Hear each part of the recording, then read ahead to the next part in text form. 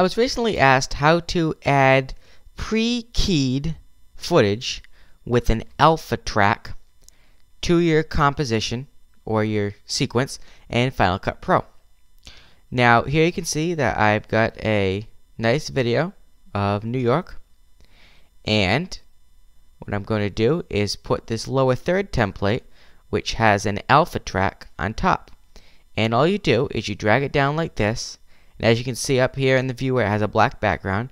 Just drag it down right above your clip anywhere you want it, put it there, and just like that the alpha track is gone. Well, it's not gone, it's there. It's invisible.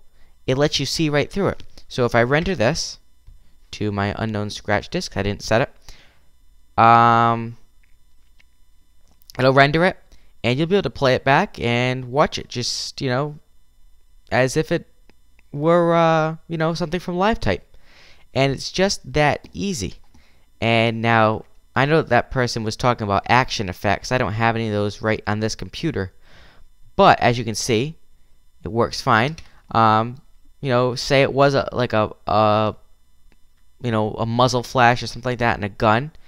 All you do is you turn on your wireframe and you click on your clip, and you can shrink it and you can rotate it so that it would say match the barrel of your gun, and you would trim it, make it nice and short,